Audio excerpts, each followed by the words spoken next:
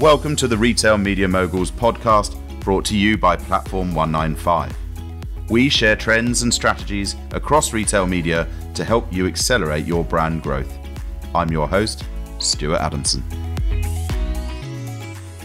Welcome to the Retail Media Moguls podcast. I'm your host, Stuart Adamson, and today we have the privilege of welcoming David Pollet, the Chief Executive Officer of Incremental, a true trailblazer in the retail media measurement space. David brings with him a wealth of experience, having led startups and public companies alike, with a keen focus on driving growth and innovation in the retail media landscape. David's journey is marked by a commitment to pushing the boundaries of traditional measurement strategies and embracing the need for neutrality and consistency in the ever-evolving retail media industry. His leadership Incremental reflects his dedication to providing brands with tools and insights they need to navigate the complexities of retail media advertising with confidence and clarity. Join us as we delve into David's insights on the current state of retail media measurement, its evolution across channels, and the strategies needed to overcome fragmentation and establish consistent standards for measurement. Welcome to the show, David. Thank you for having me, Stuart, and thank you for maybe the nicest intro I've ever had. So we'll appreciate it. Well, we're very excited because obviously the attribution thing is such a raging conversation and such a raging challenge in terms of in the retail media industry. But before we go into that, why don't you give us a bit of background on you? Because you've had quite a varied career, really, with various SaaS businesses and everything else. Tell us a bit about that. Couple of chapters. Started out, selling digital advertising in 97. So we often had to actually build the ads if someone agreed to buy. And the sites I was representing became a marketer. So ran marketing. What were those sites? Was that an ad network or was that a publisher? It was called Andover.net. So it was Free Code, Dave Central, Slash.org, Internet Traffic Report. I mean, really kind of heady stuff. It was what Ziff Davis and CNET kind of launched and got bigger than us. Although we IPO'd, which was nice. Just getting into digital advertising before digital advertising was really a thing. Holding hands, singing Kumbaya, talking about the future. Hopped over into marketing. I ran the digital marketing operations for LendingTree up through IPO. And then hopped over to Bank of America. Spent 4 or 5 years there building their site personalization, their digital media, their search strategy, that sort of stuff. And then really got the bug to go back to startups and went back into the revenue side. And I've hopped through a series of companies, had a few exits, had some raging failures, made more than I ever imagined. And a few years later, been considering putting a sign in front of my house because I had blown it all on my next startup. So just a serial entrepreneur in technology to enable marketers to make smarter decisions. And now you're at Incremental. So tell us a bit about what you're doing there. Yeah. So we provide neutral retail media measurement with a focus on distinguishing causality from coincidence. And what I mean by that is, did the ad presented to the customer actually influence their decision to buy, or did it just hit them on the way to the purchase? We've focused exclusively on retail media because we think that retail media is actually a very different problem. And the present day measurement solutions weren't built to solve for it. And we can discuss that later in the pod if you'd like. We also noticed that it exploded to about $50 billion in spend. And most of the advertising performance was being reported by the recipients of the ad dollars. And in the long run, marketers always vote for a neutral measurement solution. You've seen that across all the other mediums, from CTV to digital advertising to everything. And I can go through examples of that if you'd like. But we thought we had the tiger by the tail. There was nobody positioned to provide neutral measurement to advertisers. So we hopped in and did it. And what have you found doing that? Obviously, if you're putting the ad in front of the customer, are they already on the path to purchase, or is it effective? So, it's funny, like we were kind of a little nervous when we first started to run some of the reports because there's certain areas that really aren't incremental. And then what we started to understand was retail media. People talk about the fragmentation of retail media as being lots of different RMNs, lots of different retailers. But what they haven't thought about is there's actually fragmentation of media type and placement within the consumer journey. What I mean by that is some retail media is merchandising, full stop. It is not media in the traditional sense. It's not meant to move the heart in an effort to eventually change the thinking and drive a purchase. It's there at the point of purchase for a consumer, many of whom have already searched that actual brand to arrive there with intention to buy. And so the first thing we've learned is the treatment's very different. And while you may not have incrementality in some of the branded search ads, they're actually incredibly important if you measure them differently. For example, what's the opportunity cost of ceding that position to your competitor, right? And so that's been very, very interesting to us because it's stretched our muscles in terms of traditional media measurement, moving into a space that's so nuanced and so different. The other thing we've learned is when you take that merchandising lens for the search, you have to get really granular, right? Your position on the page matters. Your pricing matters. Your competitor's position on the page matters. The incrementality of a placement is going to change if your largest competitor starts running a BOGO. And so the information that you have to gather to do really good measurement of retail media is significantly different than the typical, give me the high level aggregates, spend in impressions, a broadcast TV campaign run over, Leave It to Beaver reruns. It's a totally different problem. And so we've had to work our way through all of that. And we believe we've got a really compelling solution for solving the measurement problem. So how are you measuring it? We use a combination of methodologies. I think the first thing you have to sort of stop and think about is you're not going to get a perfect data set, right? Even before retail media, which I would argue put the walls higher in terms of the walled garden environment, MTA was the sort of the approach of choice for measurement of digital media, and it never really worked because you have to have a complete and perfect data set to make MTA work. So what we've done is we've acknowledged that we won't always have all of the data. We won't have PII down to the individual or the household. So on one level, we use econometric modeling, which is something that really, let's call it probabilistic modeling that does a good job of inferring the impact of a media investment on an outcome. It doesn't get quite down to causality though. So what we then do is we synthesize tests in environments where you can't do geographic holdouts or placebo holdouts. And then in the environments where you can, we actually do your straight testing.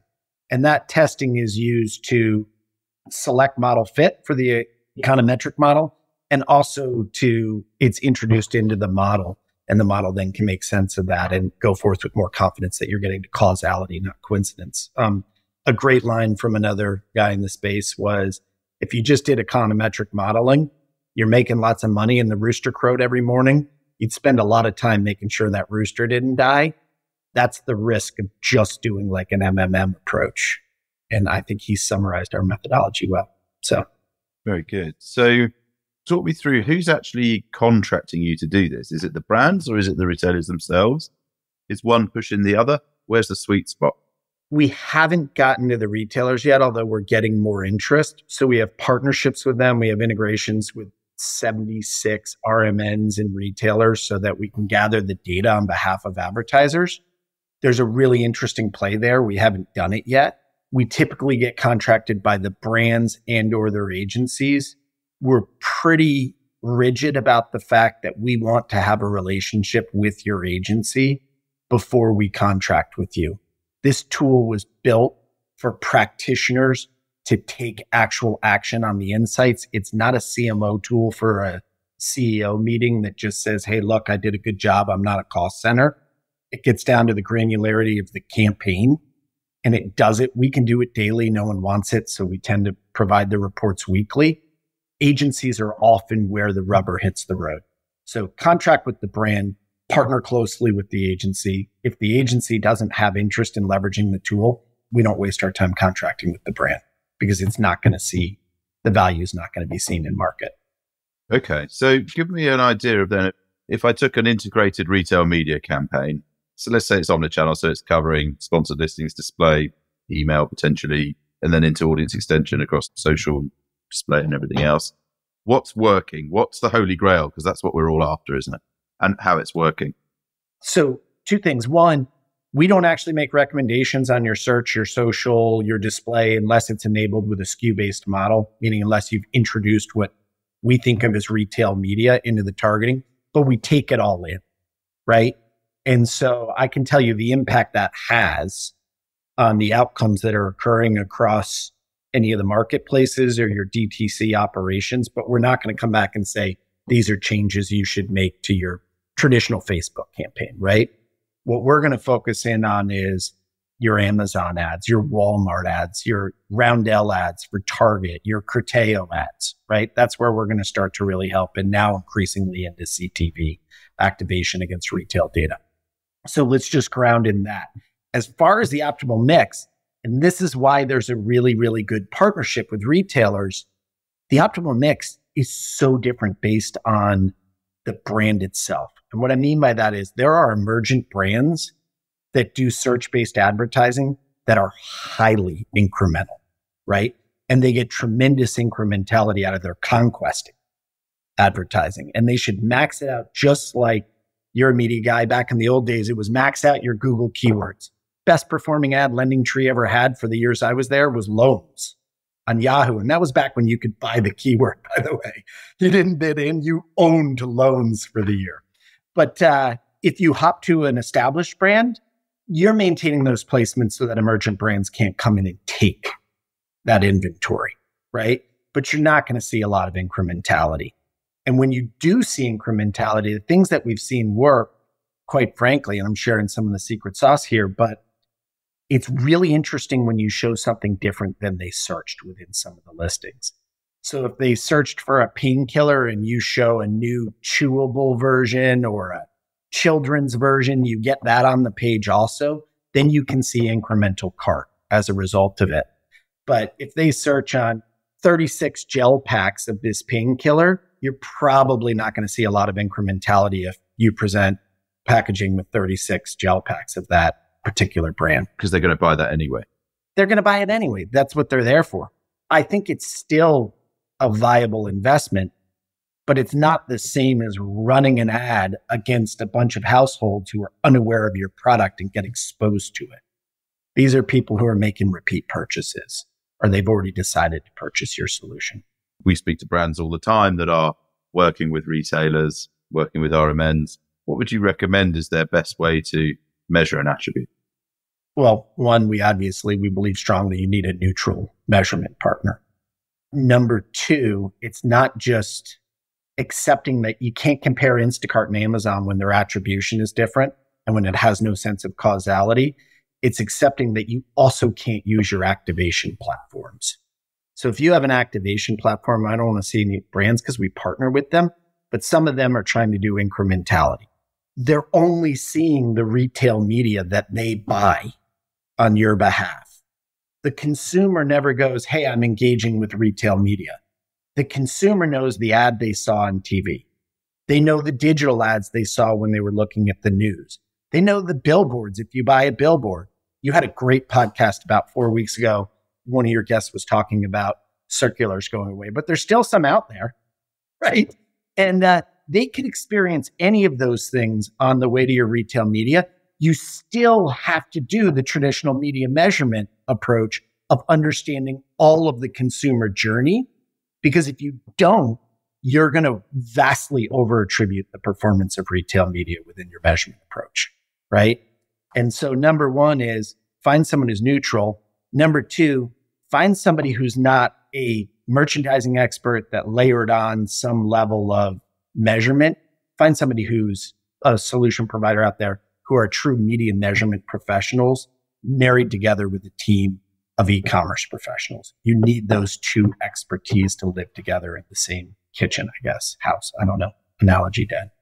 Look, we both know that this tends to be sort of fairly bottom of the funnel because it shows incrementality. Are the brands asking for KPIs beyond that now? Are they asking for awareness and recall and all those sort of more top of the funnel to through the line metrics? Are you seeing that happening more and more, or is it still quite a rarity? No, it's not. I mean, we think about modeling ad stock, which is really how long does the ad's impact last on a consumer? The ad is only worth the time that they're looking at. Other ads might contribute to the consideration, say, of buying a car. You might spend more time thinking about that purchase. We're seeing that people with longer consideration products are asking for significantly more insight into long-term impact, the impact of brand equity and the improvement of brand equity.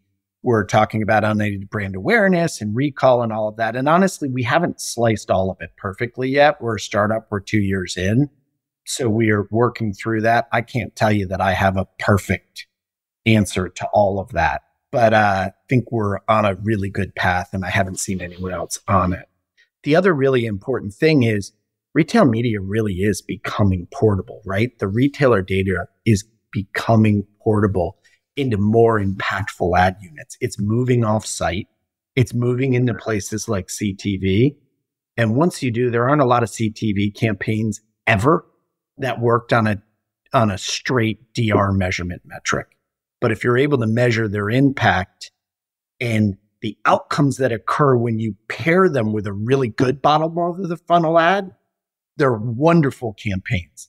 And as brands make those investments, they're begging for providers who can help them make that connection, understand if they're doing it right, and also justify it, right?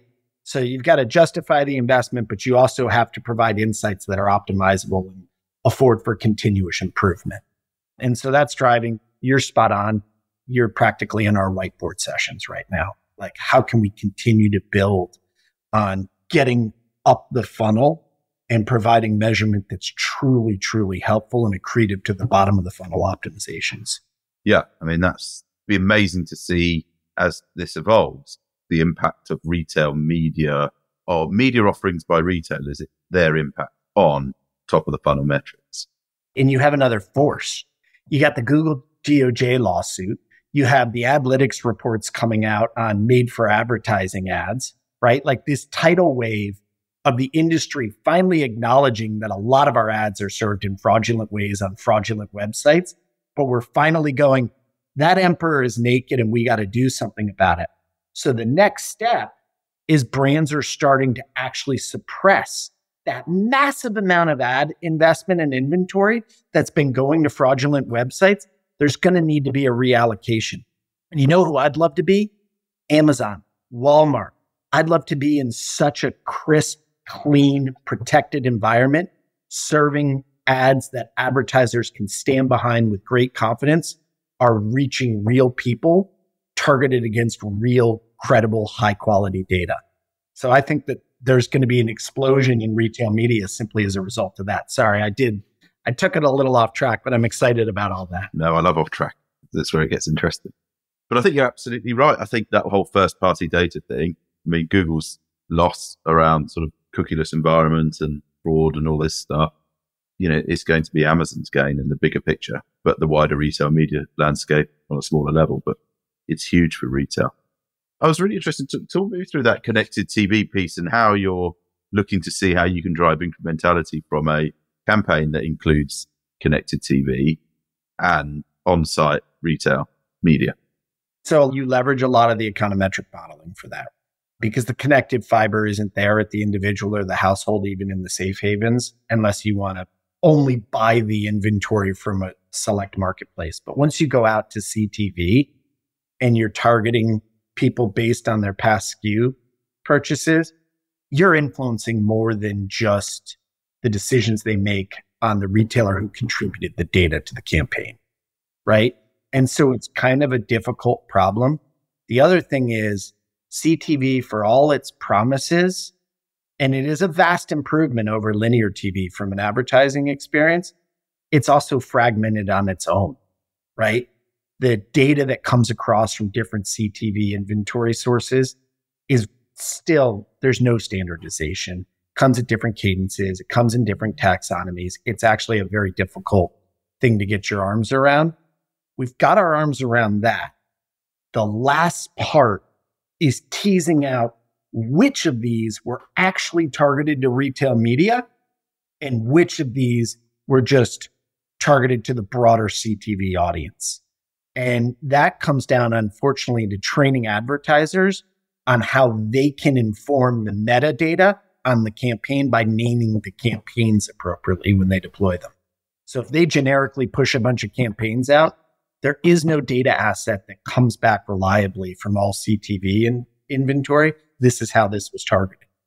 And so there's that measurement in part is teaching the advertisers that, listen, if you're going to run a CTV campaign, you're not just buying ads, you're buying data, but you have to know how to set the ad up in the beginning, how to push it out so that you can claw back the super valuable data.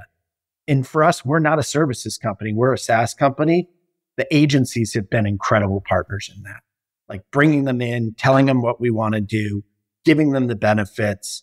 A lot of the places in this industry, agencies get picked on occasionally here or there. They have wonderful experts. If you can get in the right room, what you find out is these are some of the smartest people walking the earth when it comes to media. And if you sit down and you get working with them, you can solve some really interesting problems. I even want to tell you more, but I can't because I want to let the agencies we're partnering on bring the stuff that we're helping them with out to market. Amazing. So one of the things you mentioned earlier was fragmentation when you were talking about the CTV piece. Obviously, we've got huge fragmentation with retail media networks. How are you handling all that when it comes to measurement? Well, I mean, the first charge was just trying to get them dialed up. When you think about it, very few of them actually have APIs that are available. We love to suck data out of an API. You set it up, you get the data, and you're off to the races, right? Some have only portals. Some, like Amazon, have APIs, but like try to get your promotional sales out of the Amazon API. You're not going to. And you're going to have a different SKU to your promotional sales than you are for the organic sales that are occurring through the API. So you have this problem of how do you say this cell phone and all these different SKUs are really just this cell phone? So from a data problem across the fragmentation, we have to normalize everything down to a singular product. We have to know Target SKUs, Walmart SKUs, Amazon SKUs, and most of them have multiple SKUs. We get the data through the API. We also have scrapers that run out and pull data out of the portals. And then lastly, we have email addresses that for the newest of RMNs, sometimes they're just sending performance reports. So we have technology that opens the performance report email, pulls the data out, normalizes it, and gets it all into one place where you can analyze it. So that's one answer to your fragmentation. The other answer is, and I see people like Criteo seem to be pursuing this. I've seen a few other entrants into this space. I think for the smaller RMNs, there is going to have to be some sort of roll-up of audiences across them. At the end of the day, advertisers buy what's easy to buy, and they buy at scale. And so it's super interesting to have some of these very, very desirable, very targeted RMNs enter the space. And I know it's desirable for them because they're seeing margins that weren't traditionally a reality within their business, but they're going to have to partner up. There's going to have to be roll-ups. And if they don't do a roll-up just of the inventory, but also of the data asset, I don't see them surviving the keep cancels that occur across the media plans on a regular basis. I'd agree with that. Definitely some consolidation required and opportunity there, scaling audiences. Well, we love a one-to-many. Like if we can integrate with a Criteo and get data across 20 plus RMNs, it's a beautiful thing. Yeah. So you mentioned about the SKUs matching connected TV data with the SKUs that people have bought. How many retailers are actually really doing that now? I mean, that is right at the sort of cutting edge of retail media. And just from experience and talking to various retailers and brands, it feels like something should be happening, but isn't there yet. It's maybe more in Europe versus the US, don't know.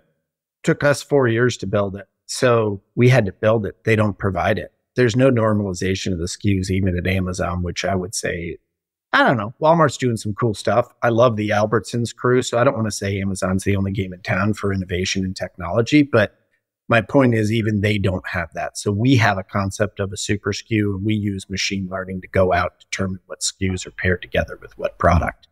It's actually a huge value proposition. But for all the advertisers listening to this, if you have an interest in buying just the data output, that's not what we do. You have to buy the measurement. The data outputs the milk, but you got to get the cow. I don't want to be just in that business, but it is a big problem. And it's surprising to me that it's not easy even for the retailers internally, when you talk to them and they want to run insights and analytics, they struggle with that challenge within their own systems. So I think, look, everything came out really fast, right? This grew really fast. And I think it grew for good reason.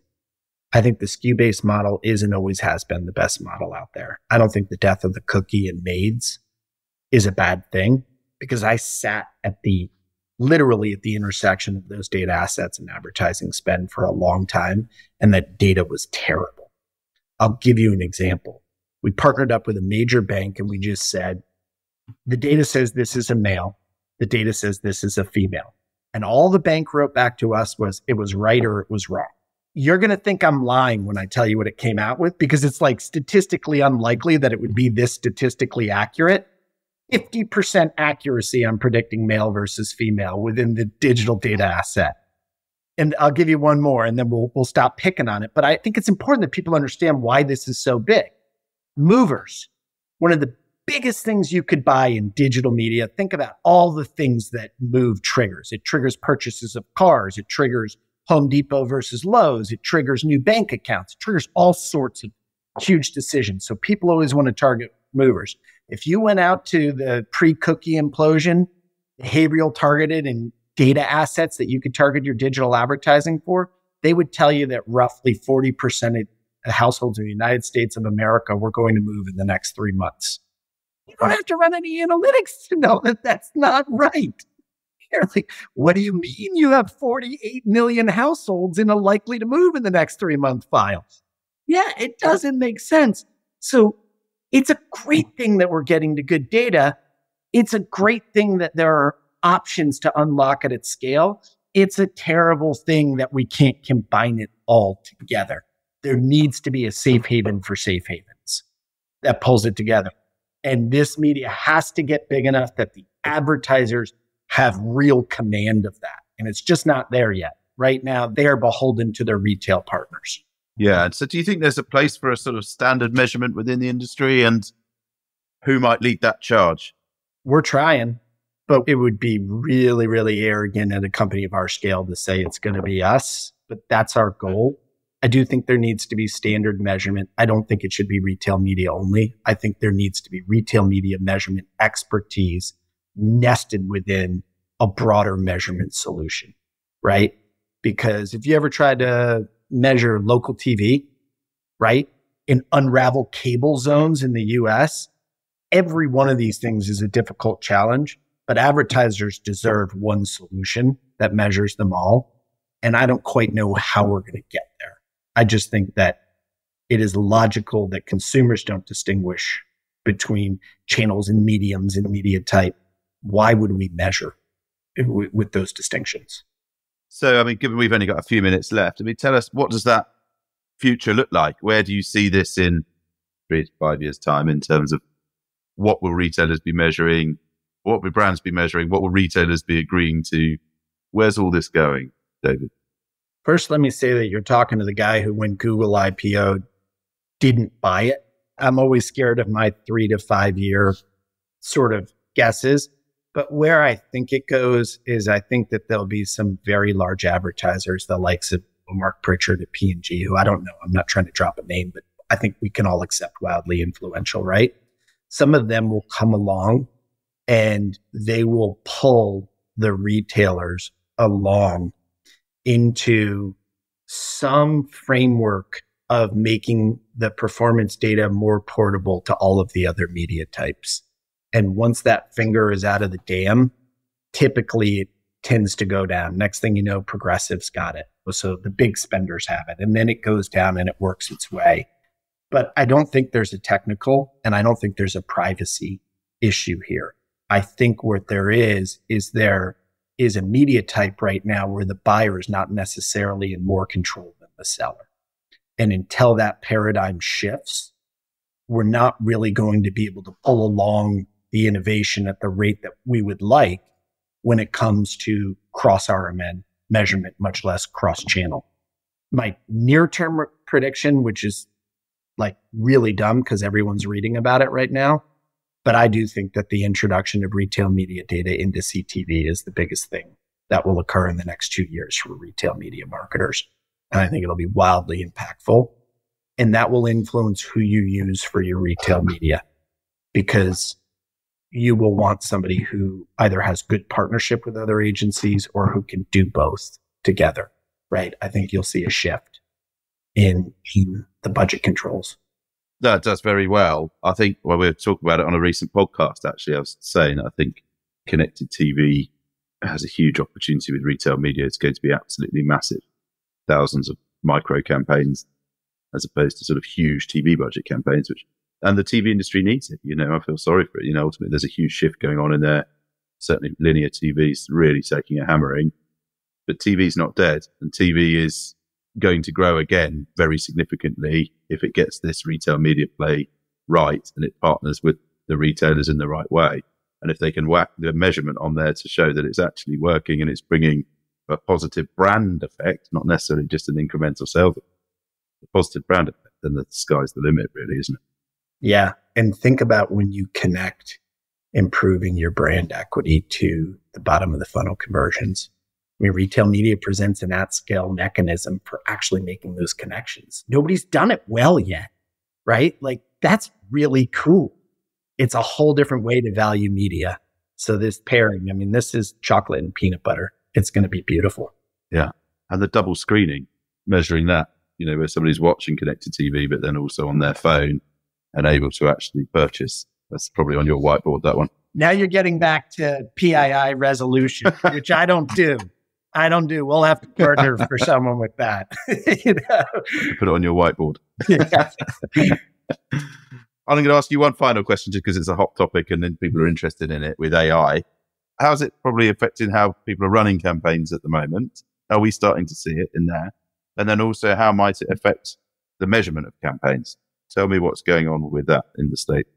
Yeah. I mean, look, there's almost two answers. One, we are seeing an impact on people's ability to create content and even images, right?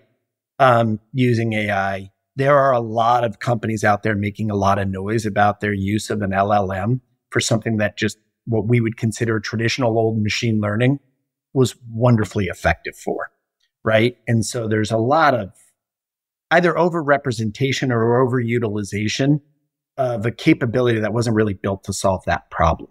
So I think that there'll be a maturing where people will start to understand there is no magic elixir to everything, right? As far as AI goes, there are set places where AI is incredibly useful now, and that will continue to expand, not just as the capability expands and the data assets feeding into it, but quite frankly, as the expertise expands on the brands.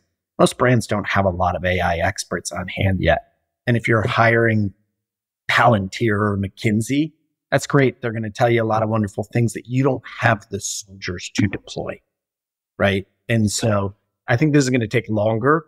And I know I'm disagreeing with a bunch of renowned geniuses in this world, but they don't have the benefit of having been middle management at large Fortune 500 companies before.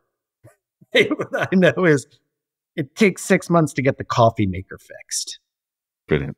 Look, thank you so much, David, for gracing our Retail Media Moguls podcast with those insights. I'm really excited to see how this whole attribution piece develops. It's brilliant. I think what you're doing, keep going. I'm excited to see it proven, to be honest, its effect, not just at the bottom of the funnel, but at the top. And then all that use of that first party data that now exists, and purchase intent data, previous purchase data. They're seeing how marketers can now leverage that in partnership with their retail partners is so exciting, and attribution and measurement sits right at the heart. So good luck with that. And let's please redo this again in a year and see where it's at, because it's such an important area. We'd love to have you back. Thank you for having me. Actually, I'm an avid listener, so I was really excited when I heard I had a chance to meet you. I really appreciate it and would love to do it again sometime. Thanks. The Retail Media Moguls podcast is brought to you by Platform 195. To learn more about Platform 195 and how to connect retail media with intelligent marketing to accelerate growth, visit platform195.com. And then make sure to search for Retail Media Moguls in Apple Podcasts, Spotify, and Google Podcasts, or anywhere else podcasts are found. Make sure to click subscribe so you don't miss any future episodes. And on behalf of the team here at Platform 195, thanks for listening.